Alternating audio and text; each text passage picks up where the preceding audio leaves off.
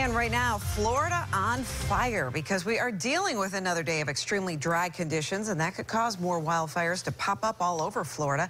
Avery Cotton is in the Tampa News Center with information on a new warning. These dry conditions are also raising concern about a possible water shortage. And so today, local water companies are asking people to be mindful about how much they use. Hillsborough, Pinellas, and Pasco counties have declared what they're calling a Phase 1 water shortage.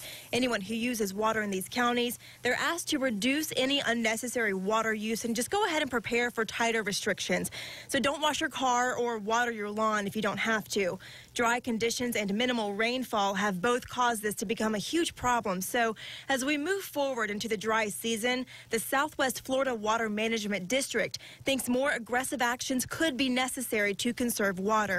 For right now, water department officials encourage people to do the following: review irrigation practices and reduce them if you can. Check irrigation systems to make sure they're working properly and not faulty. Identify any leaks to home water systems and reduce consumption.